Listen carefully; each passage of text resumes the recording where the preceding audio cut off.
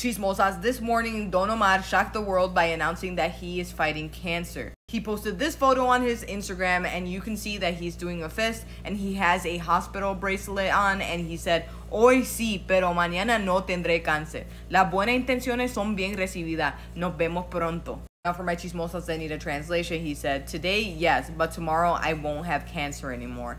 Good intentions are very well received, and we'll see each other soon." Now, obviously, this is very sad news, and the entire internet is completely shocked, and they have been flooding his comments with well wishes. Now, I'm gonna be honest, when I saw this, I was completely shook. I looked at the post for a good minute before I even went in to see what was actually going on. And it was crazy because I felt like I just couldn't wrap my head around it, because obviously cancer is very prevalent literally all over the world. I have so many family members that have had cancer or have passed away sadly from cancer. But it's almost like you don't expect somebody famous to get cancer even though they're just a person. And clearly getting a cancer diagnosis is a terrible thing at any point in your life.